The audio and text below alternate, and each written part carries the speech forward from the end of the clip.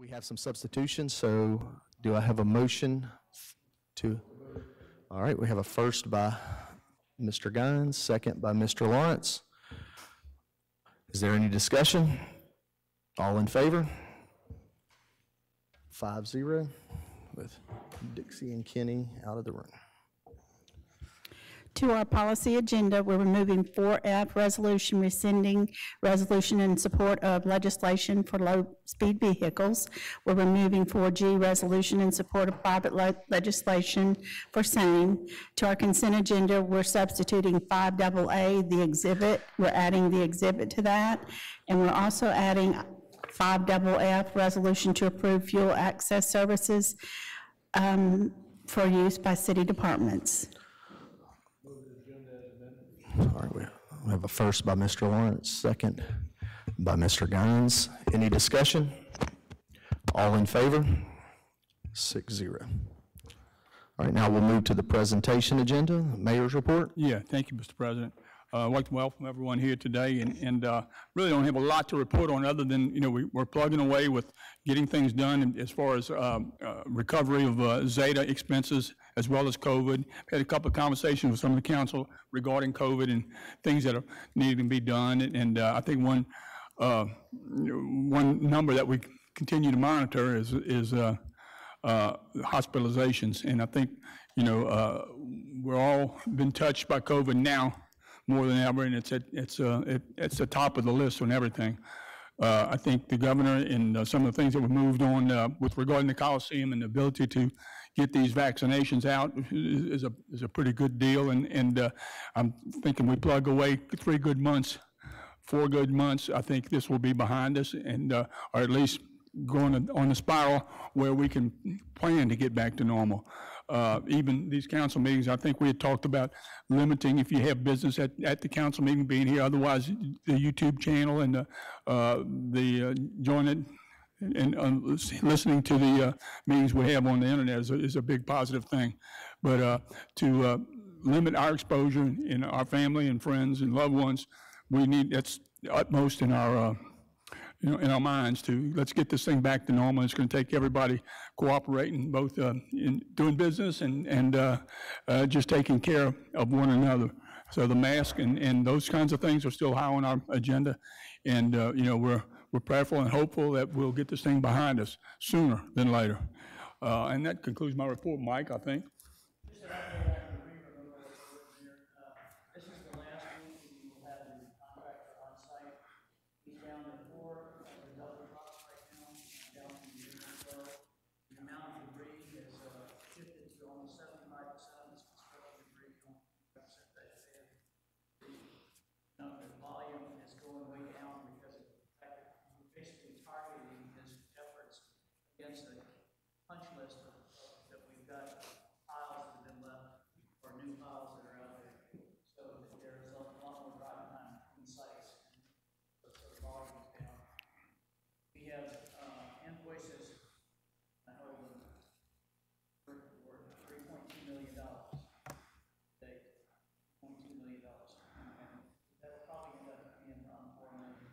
Once they're gone next week, it's on us with our 3 trucks to try and get after as many files as we can, whatever's left.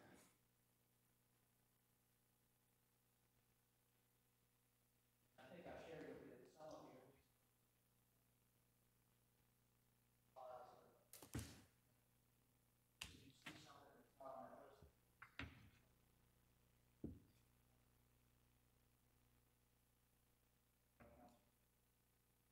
see something that's on that list?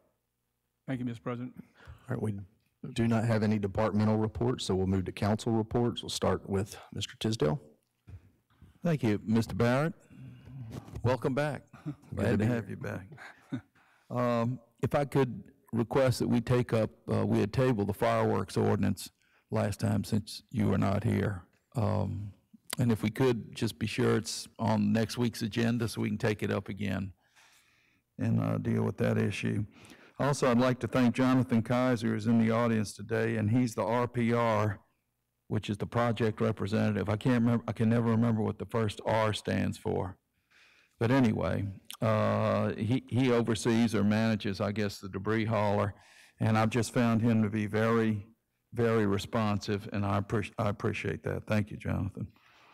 I'd also like to thank Major Ron Lesnar. He's not here today, but he's retiring.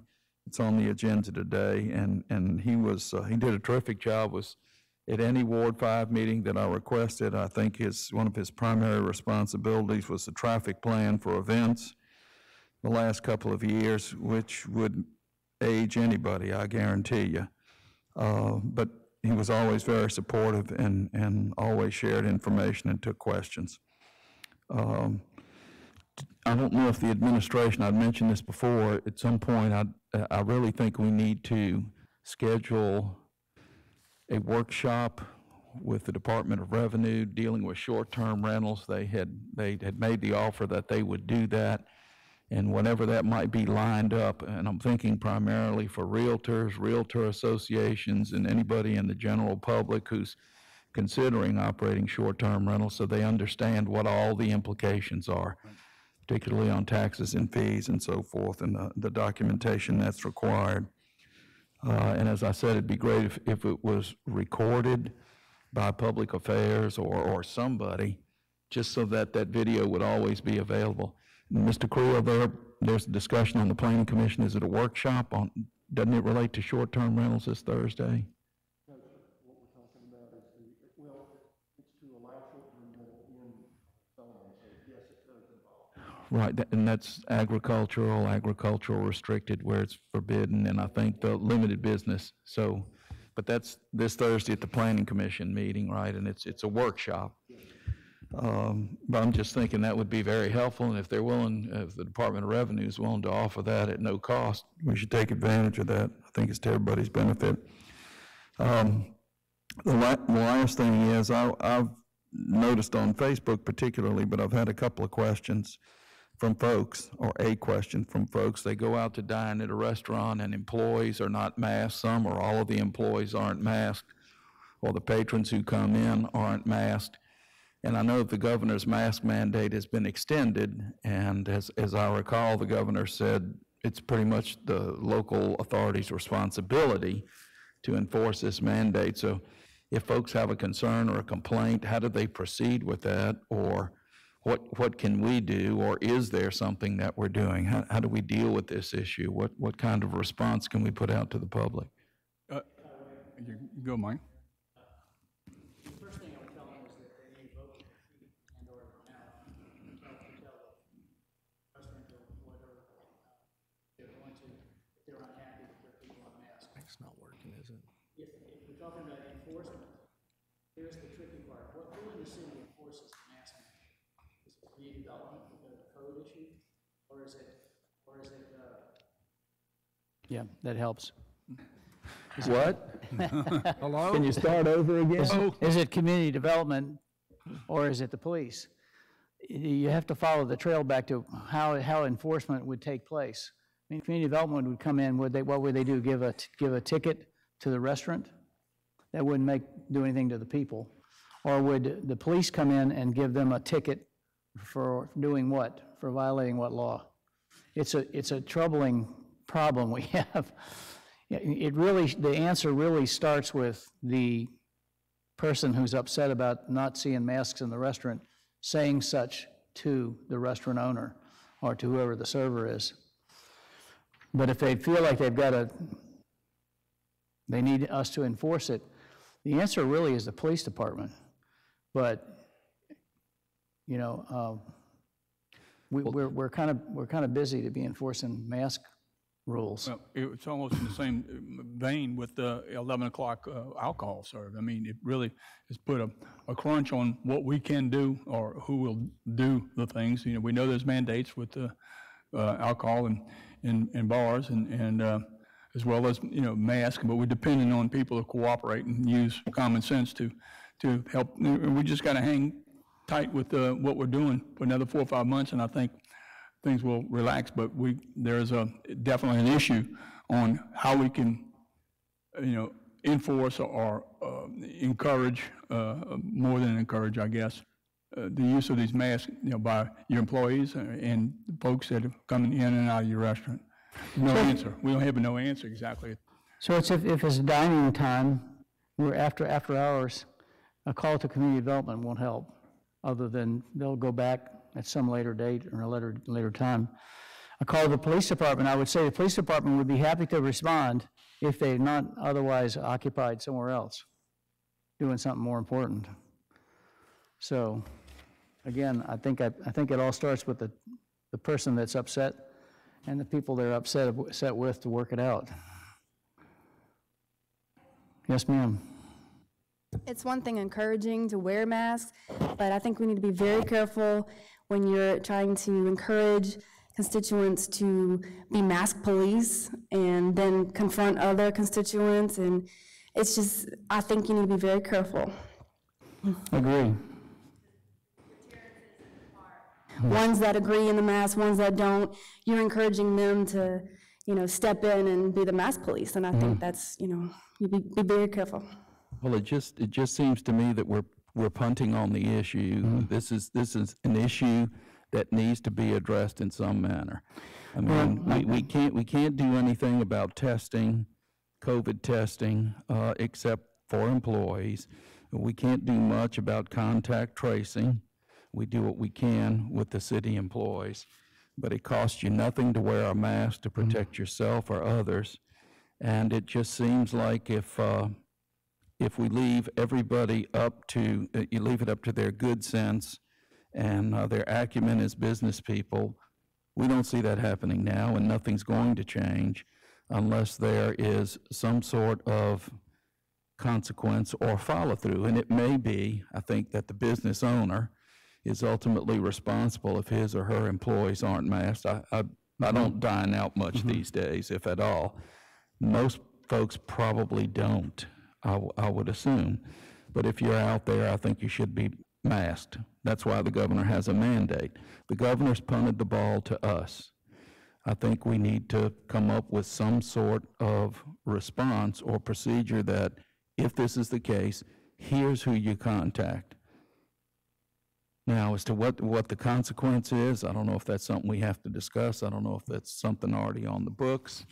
It may be nothing more than a warning, and the next time there's got to be a consequence, because there's always somebody who's going to push the envelope. I've said all I wanted to say on the matter, and folks who've asked me that question, if they want to know how we're addressing that, maybe they'll see today's video. Thank you. Thank you, Mr. President. Ms. Newman? Mr. Lawrence? Mike, back to the debris. The people that has piled around, you have to call in addresses. Are they going to sweep the streets again, like, say, Wilkes Avenue, Howard Avenue? Or we have to just call in certain numbers if they have debris in front of it? For the contract that's remaining.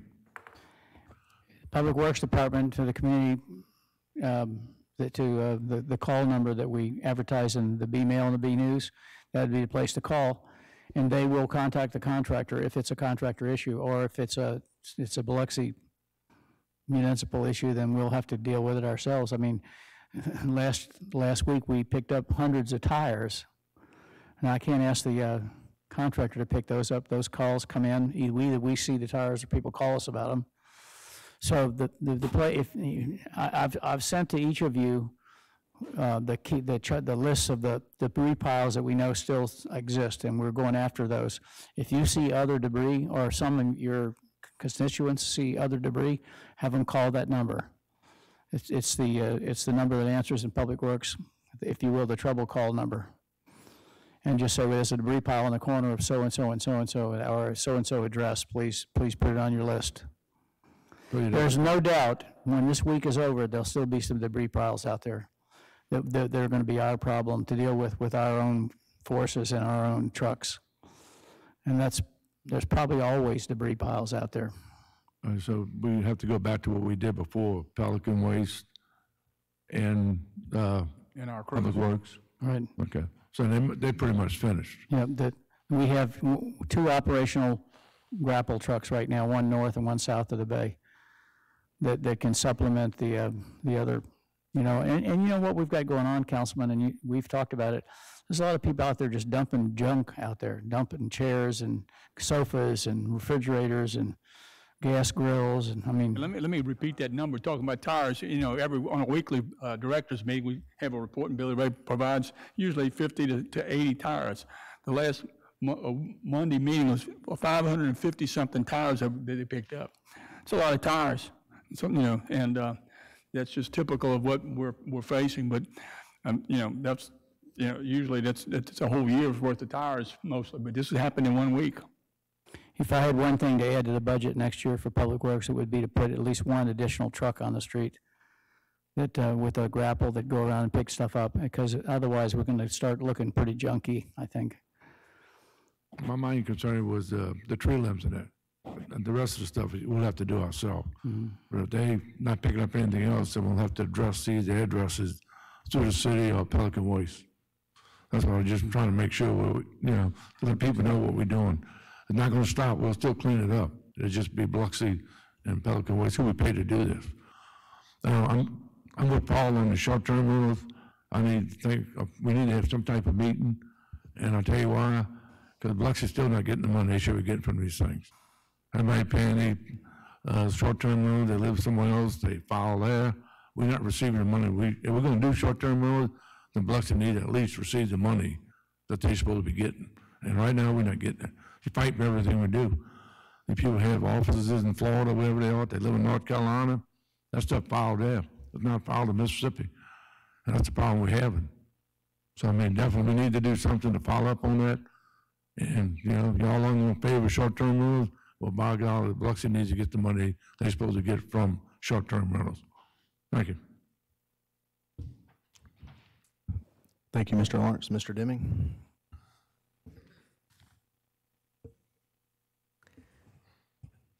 Mr. Mike, Neil Schaefer's group, I want to give them kudos. They did a great job coming out to North Country Club Lane and cleaning up the piles of debris when we called them. They were Johnny on the spot, so to speak, I guess. 2309, Mr. Creel, on North Country Club Lane. I don't know, I think we sent over a request to Craig. Just want to see if I can get some input from you on how to resolve the issue with houses that are dilapidated in yards that are not taken care of. If you'll grab the mic.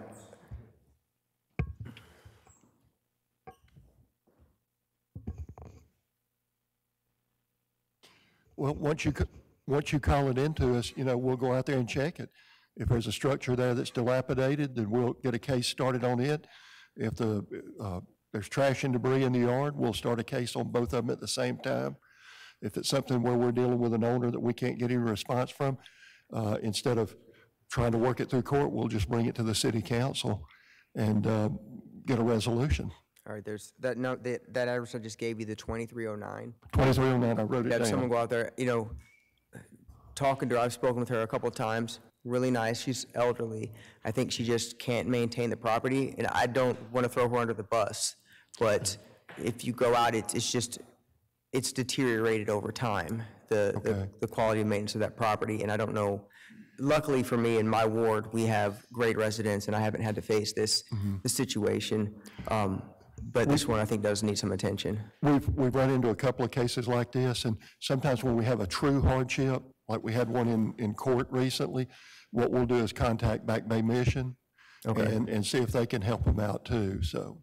Okay, last but not least, where do we stand on the issue with boats, RVs, and things like that in front of homes? I know we've wrestled with this ordinance for a long time, but I don't recall what our resolution was, if we ever came to a resolution on it. It was never resolved, and the council tabled it subject to call.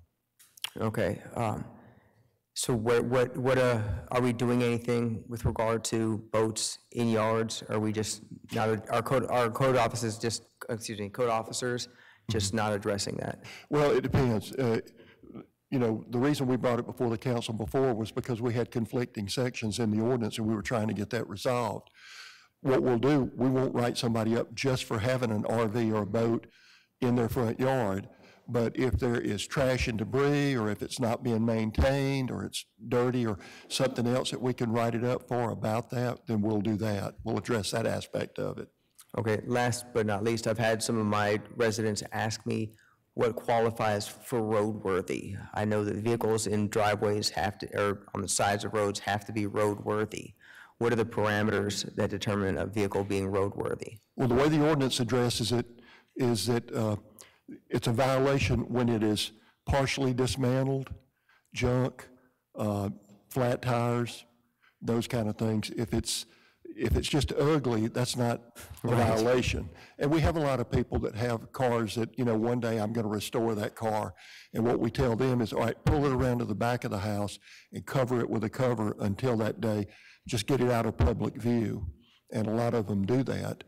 But wrecked, partially dismantled, obviously junked, or flat tires are usually the things that we will write a junk vehicle up. Or abandoned. That's another word in the ordinance. Okay, thank you. Can I follow up on something you're talking about? Yes, sir. Gary, the problem we had before with the RVs was we had to stop people from living in them.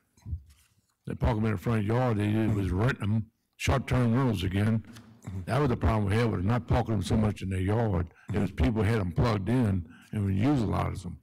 And that's what we got on for the, that's what they should have been done. Right, and listen, if there's somebody living in an RV, whether it's in the front yard or the backyard, we write it up. Yeah, you can't live in it. We have to monitor it sometimes because a neighbor will call in and say that they've got it plugged up. Well, we go out there and there's nobody living in it. They've just got it plugged up because they're going out of town in it that weekend, and they want to get check the air conditioning and everything else on.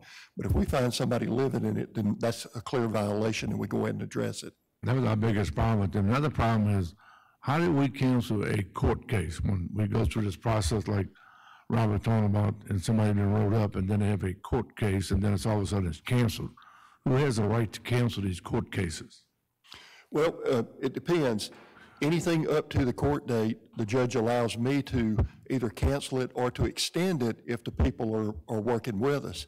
Now, we do not cancel court cases if the person is working with us. I mean, we'll give them an extension, which she's allowed that to happen. I had that conversation with her before she took over, because the previous judge, if we had a case and it was within a week of the court date, Judge Wilson would not let us intervene at all.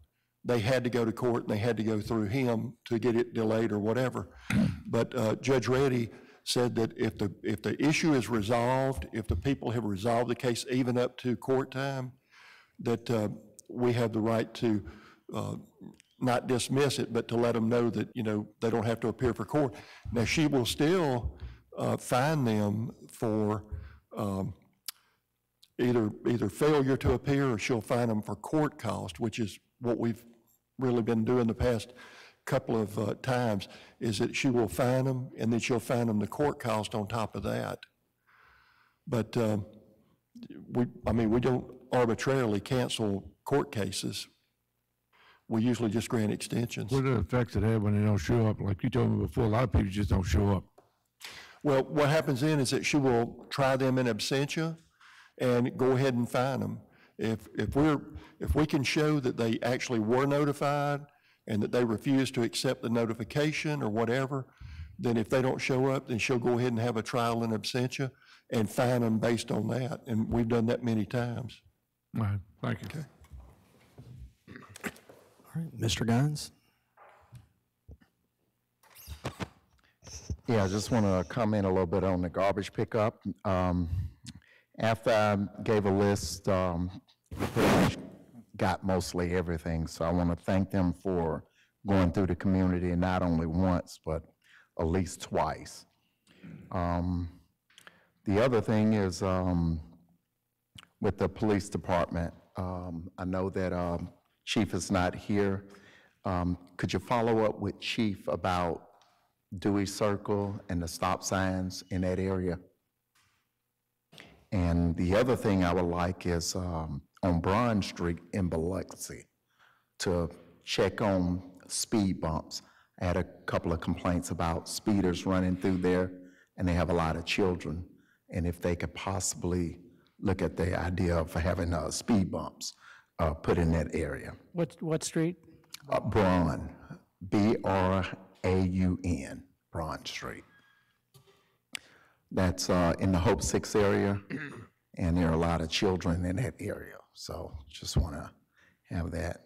And also thank the chief for including me and giving me updates on Friday's county issue. So make sure, tell them thank you in that area. And other than that, the striping on Division Street looks good. It looks like it's pretty much about done. So I want to thank the Mayor, Walt, for hitting that, and have a few more fencing issues. I'll get with Walt on that. So that concludes my report. Thank you. All right, I just have a couple of things. On the garbage pickup, that ends this Friday, correct? Right now, our plan is to cut them off at the end of the week, depending on how they do on those punch lists. All right. On Jerry, on Tiffany Lane, right there on the corner, you know, we had discussed, he come in and cleared all that out. I'm getting multiple complaints still. A lot of that stuff is still on the road. And how long does he have to pick that up? He was in court last week. Okay. They agreed to get it out of there. That's the agreement that he made with the judge. Okay. Is that they would go ahead and remove it, especially from the ditches. They had a burn permit to burn some of the debris on the site, but when they started burning it, they exceeded the level of what the fire department had approved, and they started getting complaints from the neighbors, so they had to stop the burn out there. But both the owner and the contractor were in court last week, and they've agreed to get it out. Okay, all right. And I believe that's everything I have. We'll now move to public comments. We have 45 minutes. Each person is allotted 3 minutes. And when you come to the desk, if you will, please state your name and address, and please sign in to the book on the desk. Do I have anyone on the left side of the room, my left side, your right side, that would like to make comments?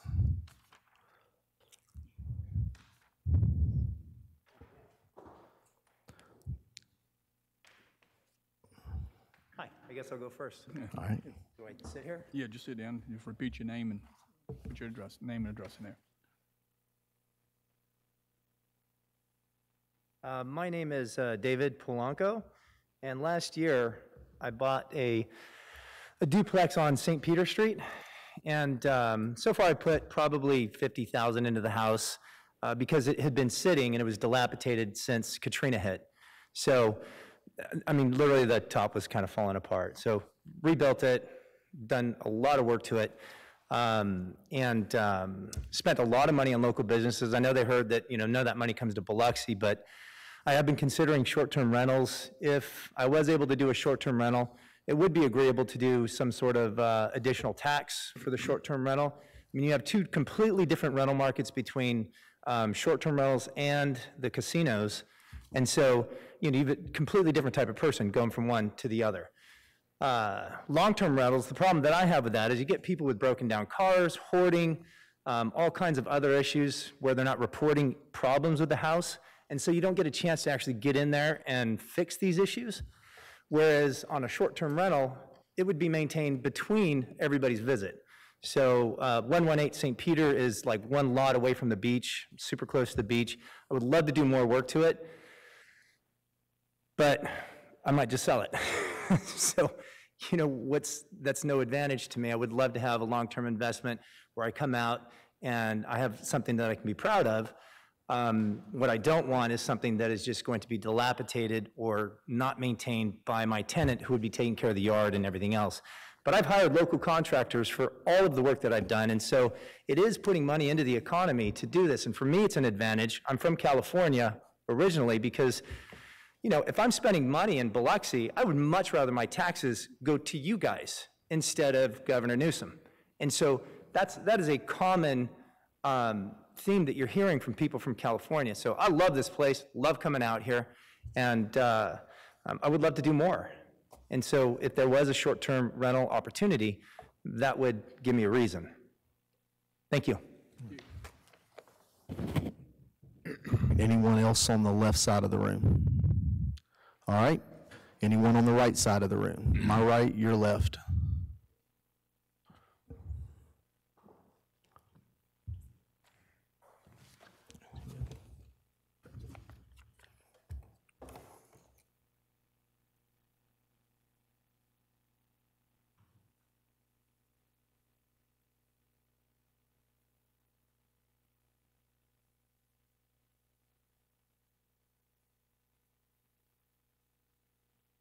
My name's James Foster. I'm here today applying for the short-term rental on Beach Boulevard, 1502.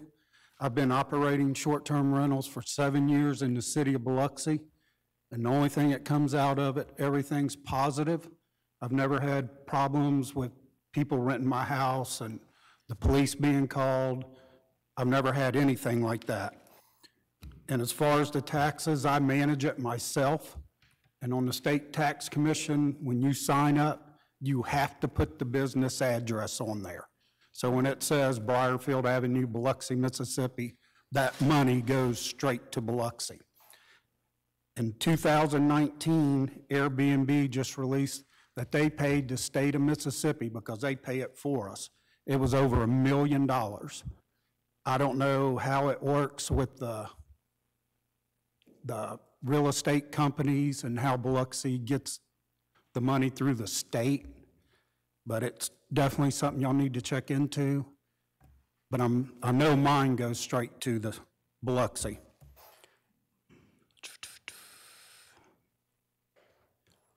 And like I said, I've been doing it 7 years. There's definitely a market for this in Biloxi. It gives tourists a different option. A lot of my vacation people, they want a bigger house. That's why I went with the beachfront house, because a lot of them want the bigger house. They want, a lot of them, I've had them come from Dallas, Detroit, Chicago, Atlanta, and they would come meet at my house. And it might be 7 to 10 people staying there, but they can't do that at a hotel. They want to be together. Sometimes it's grandma and grandpa paying for it all to get the kids all together and the grandkids together. But it's been very good. And the only other thing, Lighthouse Pier, the park, I own a jet ski rental right there, and I know this summer's coming. I mean, I'm sitting there looking at that, and it really looks bad down there. Those balls are just laying everywhere. You got light poles laying over, and when the tourists come, I've been dealing with tourists for 40 years of my life. That's the only business I know is tourism. And they'll come straight to the beach and say, why isn't that clean up there? And I have to sit here and cover, and it makes us really look bad. We really need to get down there and get that Lighthouse Park cleaned up. There's still washouts in it. And when you did the new parking arrangements down there, they put up the fancy little posts with the ropes on them, and people ran them over time. And that's the bad thing about doing stuff like that. You have to maintain it. And it wasn't maintained. Mr. Foster, your time is up. Thank you. Have a good day. All right, anyone else on the right side of the room?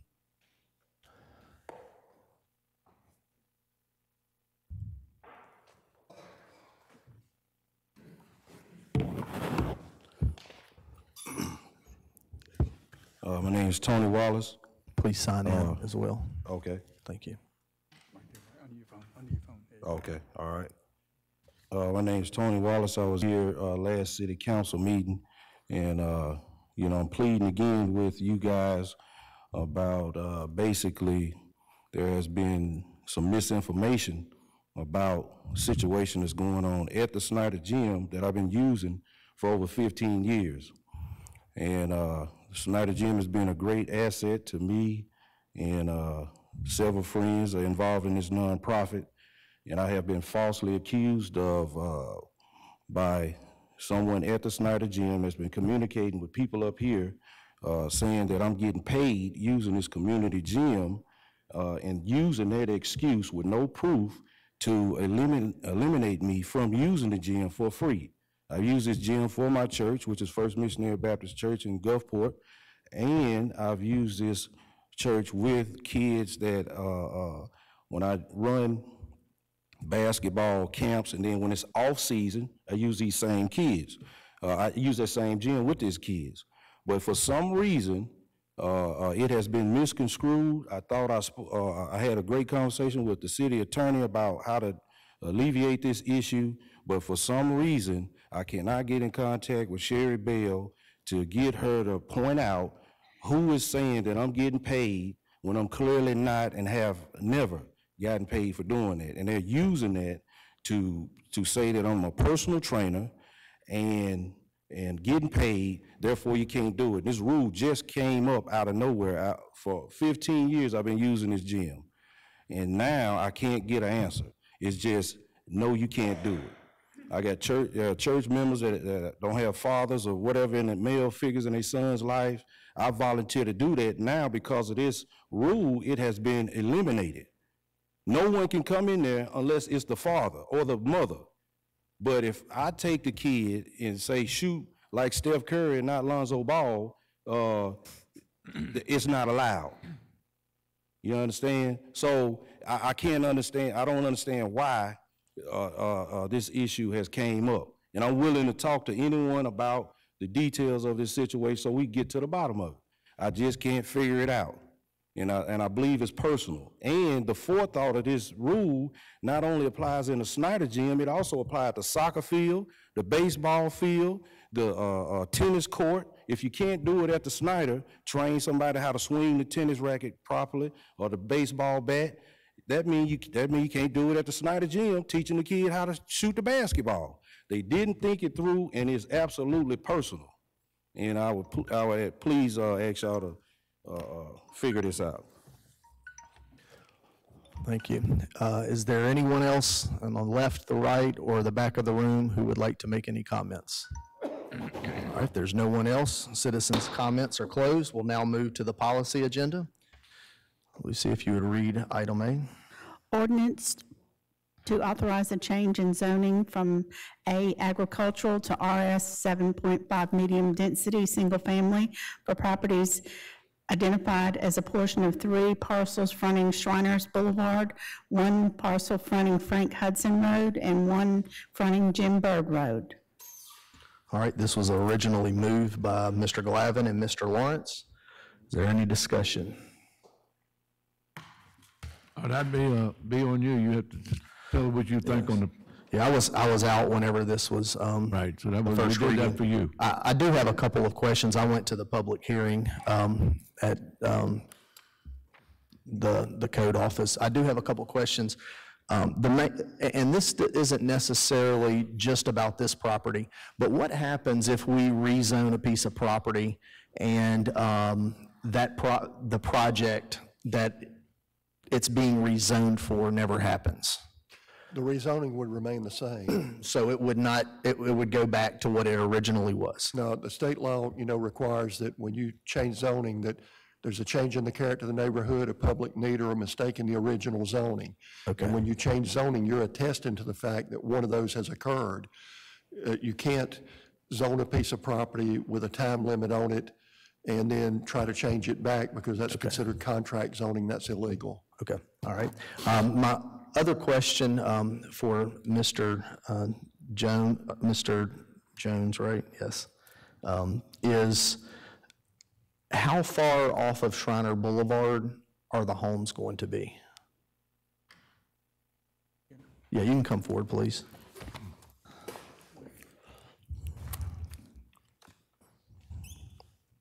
About 1,000 feet. 1,000 feet? And the woods in front of that, y'all aren't purchasing that, so it would not be seen from the road at all? At all. Okay, what about the backside? I know that there's only one entrance, and that entrance, if I'm correct, will not be utilized. It'll be on Knox box. Correct. And only for emergency situations. Is that correct? That is correct. And how far off of Jim Bird is that going to be? So on 3 sides, there's about a buffer for 1,000 feet or so. On the northwest corner, it gets a little bit closer to those residences, but most of them have their houses really close to Jim Bird. So even between their house and our house is 400 or 500 feet, I would say. Okay. I think, yeah, it's just that the only part that even comes close to any homes is the northwest section where the blue lines kind of intersect right there. There's a couple of houses right in that area. Okay. But everything else is at least 1,000 feet basically from any road or major artery. Okay, all right. So basically, you won't be able to see this subdivision unless you're in it. That's right. Correct. Okay.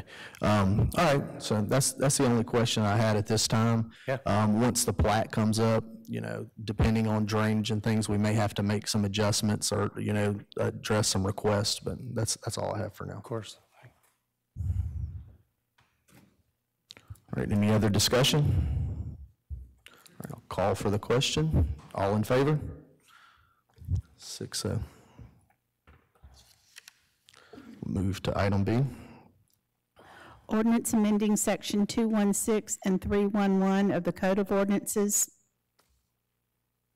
All right, this was moved by Mr. Glavin and Mr. Lawrence as well. Is there any discussion? That's all on you. Yeah, and so everything, I know that there was some Well, you confusion. had a lot to do with it. So you was going in 2 weeks, see what happened? Yeah. So I think it has something to do with what you wanted to do. Well, this is just to, we're required by law to set the pay for the incoming administration and the council. And I know there was some confusion on Facebook about this, but it's my understanding that everything is just remaining the same. We're just basically voting to keep everything like it is, correct? Yeah. Any other discussion?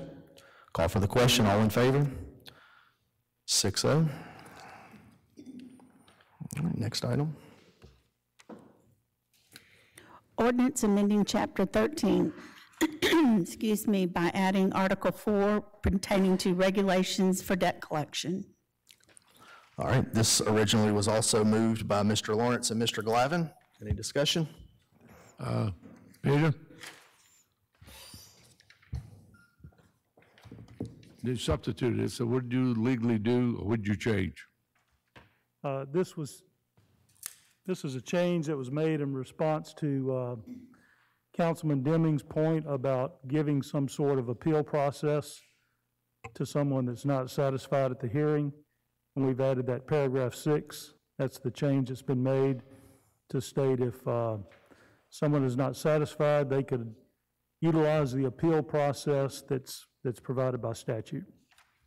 So you took care of the request by Robert Deming? That's correct. All right, you pleased with it? Yeah, it's exactly what I was looking for. Do you mind if I ask another question? No, that's right. The only other question I have, now that we have the appeal process in there, is the notice requirement. I noticed that it requires the debtor to inform the city that they would request a hearing. Now, do we have a copy of the form that's actually going to be mailed? What I'm concerned with is the information on the notice going to adequately advise the debtor that they have to inform the city in order to receive that hearing? And I would suggest that maybe we just put it on the form, they write their name, address, email, all of that, and check a box that they do want a hearing so they can just mail that back. I'd like to make it as easy as possible to allow people to have due process. Yep. We can definitely do that, and we generally would follow like the Fair Debt Collection Act, those sort of things, a certain size typeface, you have to use a larger font sometimes. Right. So we're prepared to do all that. Okay, great, thank you. I have nothing further. All right, any other discussion? All in favor? 6-0. I'll move to item D. Resolution to grant conditional use for a short-term rental for property located at 107 St. George Avenue. We have a first. I'll second it. Second. All right. This was already moved, Any wasn't it? discussion?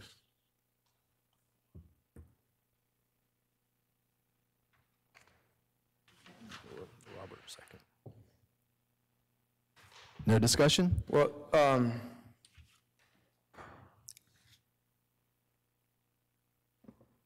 I just have one question for Mr. Foster. Is he still here? What's the blue building next to your structure? Is it? Okay. I was just curious. I saw it on Google Maps, and there's a tree in front of it. Okay, thank you. That's really all I had. All right, any other discussion? All right, all in favor? 6-0. We'll move to item E. Resolution granting minor subdivision final plat approval for property identified as 13130 Thomas Road. I'll make that motion. Second. All right. Second by Ms. Newman. Any discussion? All right, Jerry, the only, this is just basically taking a large piece of property, splitting it up 3 ways, right? All right. Call for the question. All in favor? 6-0. We'll now move to item H. Resolution to approve a non-revolving line of credit not to exceed $10 million to defray the cost of Hurricane Zeta cleanup and recovery. So moved. All right, I'll second that. First by Mr. Lawrence. Discussion? Yeah, how's this money going to be replaced? Okay. Basically, Mike mentioned the $3 million. We'll actually pull down $3 million as we pay the contractors and expenses of Zeta cleanup, draw down, pay the vendor, submit that pay app to FEMA, and pay that part of the back when we get reimbursed. It's could be 4, 5, 6, 7 month project, process to get it back. But we'll do it almost like our FEMA projects for North. You pay the vendor, you get the cancel check, submit it. Tanya will submit that for reimbursement. As it comes back, we pay down that line of credit. I don't expect 10 million. We just 10 million out as a number. But again, the biggest hit you're going to see about 3.45 million as far as debris cleanup for Zeta. But there's a number of other things that we've done that will be used. We're not going to tap our cash flow. This is going to be as in business. A line of credit, use it where you need it. So we won't be concerned with cash flow, except for and the interest was less than 1%. So I think it was like 0.68. It was an unbelievable number. So the only thing that will incur, again, most of the Zeta projects will be 75% FEMA, 12.5% MEMA, and the rest us. I think that's correct in the distribution. So that's what we're planning on, how we will recover and pay the vendors that have been cleaning up for Zeta. So the last question is, as soon as we get this money, we're going to eliminate this bond, or are you going to carry the bond? It's not a bond. Money back onto the bond as soon as you get it. Basically, the money will be drawn down by, docket by docket, okay? And so we'll pay that docket related to Zeta expenses, submit that after the checks have been run back, and then apply for the reimbursement through MEMA, then FEMA. So if you don't use the whole money like the money will be held in a separate account at People's Bank. Right. And we're only going to use it for reimbursement. Yeah, it will only be, as we accrue the expense, we'll pay it through the docket, have the money drawn down to pay the docket, then it's cleared. So it's going to be a transitional thing. So what would it cost the city? What would the city? About 0.68. What was the? 0.68%. Right. Is the interest rate listed in the resolution. All right. Thank you. All right, any other, Mr. Tisdale? One other question. So in reading this, if I understand correctly, these are, this will be used to pay Hurricane Zeta related expenses only. Right. That's it. You might use 10 million, you may not use 10 million. I don't expect 10 million. 10 million is a good round number. But basically, it's a grant anticipation note. That's it, exactly. Okay, thank you. All right, if there's no more discussion, I'll call for the question. All in favor? 6-0. We'll now move to the consent agenda. I'll make that motion. All right, I have a first by Mr. Tisdale, a second by Mr. Lawrence. We'll start with Mr. Tisdale. Is there any questions or discussion about any of the items? Yeah, just one item. It's item W, resolution accepting certificate of substantial completion for the standard form of agreement with Saunders Construction for Capital Project 1000, which is the West Biloxi Boardwalk. They had a punch list. I think there were about 58 or 60 items. I would assume everything on the punch list has been done. Would that be correct, if all those items been That's completed? correct, sir. And this allows us, the substantial completion allows us to release their retainage. Okay.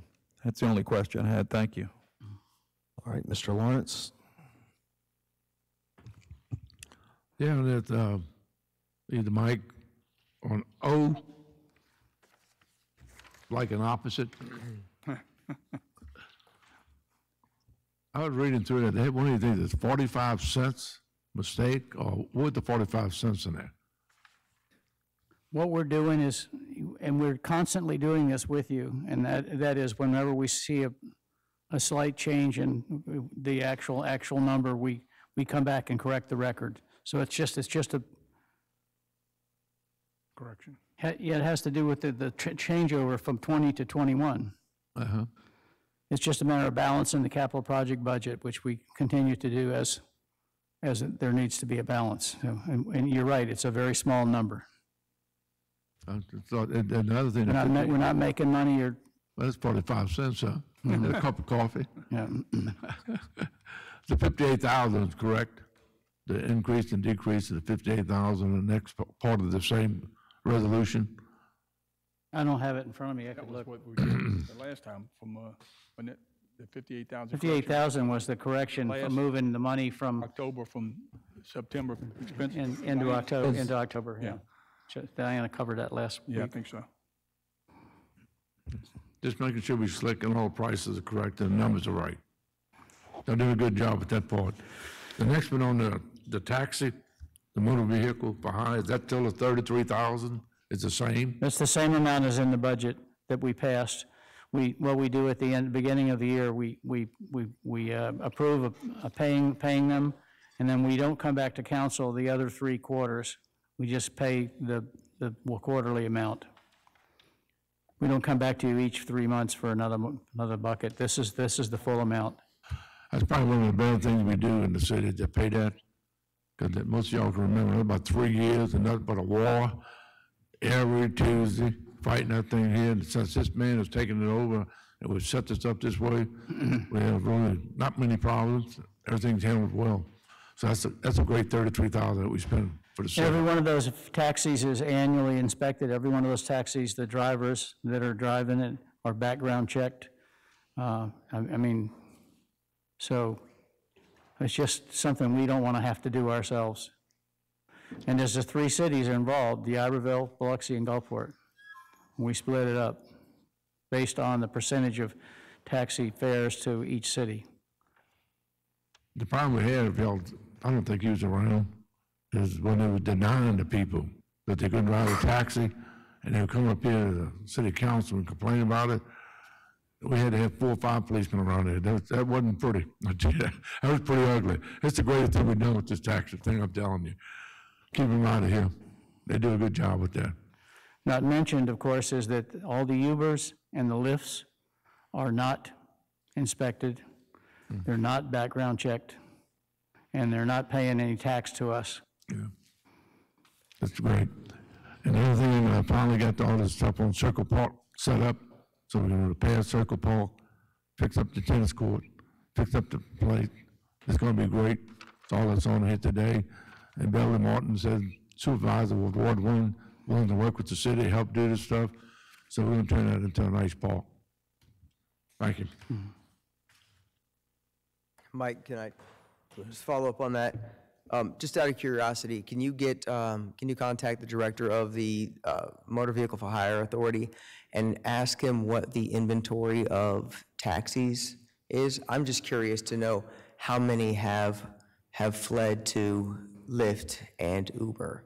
Once the state took over the administration of regulations for Lyft and Uber, I know numerous of them left. If you would, just ask him what that inventory is of operating taxis. Are there any other items you'd like to address? Mr. Deming? Yeah, CC, Charlie Charlie. It's the Sanger Theater capital projects. This is a change order. Originally, we were only sealing 3 sides of the building, and this adds the front, if you will, the west side to the building. Now, there's still some other things that we'll have to change order in. We need to get the canopy fixed. We need to have the fancy sign fixed, and some doors that we want to get some upgraded doors and so forth. Those are all change orders you'll see in the future. Just reminds me of that Tom Hanks movie Money Pit. We're just gonna keep pouring money into this thing. That's all I have. We respectfully disagree. All right, Ms. Newman, do you have any items? Mr. Guines? Yes, I had some questions concerning CC also. I saw the new HVAC units up there. Got an eye for HVAC units. What's the time limit on completing that phase? I believe the change order has got days in it. April 24th, Mike, is the new completion date. Okay.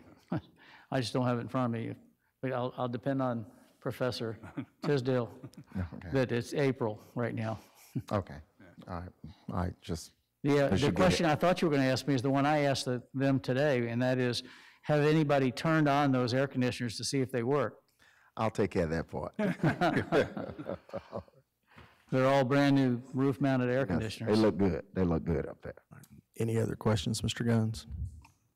And that concludes mine. Okay. I have a couple questions. On S&T, it says we're closing out that project. I know that we have another $250,000 that's in the budget. Councilman, what we're just doing is closing out the one because it's a different grant, and then and the other project, the new project's still there. So we're not actually closing the project, we're just actually closing the grant. With the DMR? Correct. Okay, so we won't have to pay for remobilization and all that kind of stuff in the No, and as you next know, phases. some of the other ads, we're not going with the same company. Okay, We're going to different contractors to do the individual things like the basketball court, the dog walk, the fancy porta potty house. Yeah. Pickle pot. Okay, all right, yeah, that was my main thing. I just didn't want unnecessary costs by closing it and then have to open it back up. And then on CC, where is that funding coming from on the, to those additional, is that from It's in the project. It's already in the project. Okay, so it's no additional funds? Okay. So as you remember, we had $2 million of our own money and $2 million of grant money. So we're spending the grant money now. Our money's spent, now we're spending the grant money. Yeah. I have one more thing. All right, George? Susan's pictures are here. She flew in off vacation to make sure any questions y'all want to ask about the CDBG money. Well, Susan's pictures flew in from vacation to answer all the questions.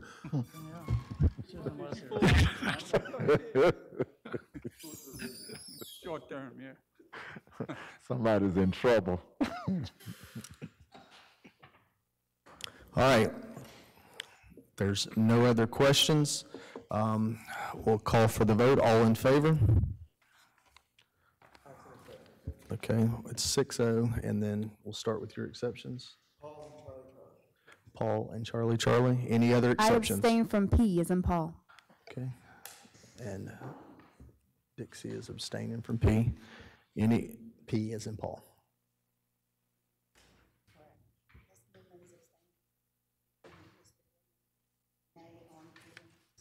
Correct. Any other exceptions? All right. We'll now move to the code enforcement hearings. Mr. Curl.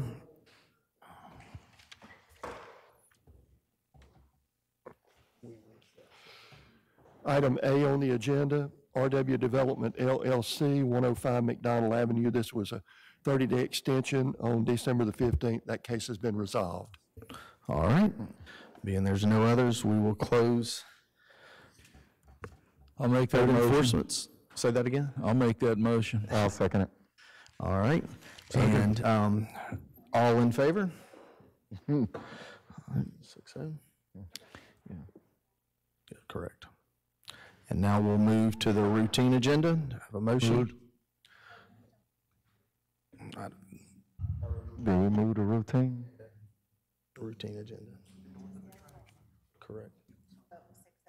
No. No, I think they moved, which we already, oh, yeah, we I had- got real excited Okay. and was a step I ahead think of that you. was the routine that he moved. Okay, so you moved it before, okay, gotcha. Felix was All right behind me. So we're waiting on George now. Okay. George, any questions? Yeah, we got everybody here. Who's got money for us? Walt, Mike, Popo? We received 1.465 million from MEMA last Friday, and we have another 2 million that's in the pipeline to be coming towards us. I said, keep up the good work. We'll take all the nickels we can get. Popo spends them, you know? That's right. Thank you. All right, thank you. All right, I'll call for the question. All in favor? Do I have a motion to recess? Moved. Second. All right, all in favor? All right, we're recessed. Jimmy, can I turn the lights up now?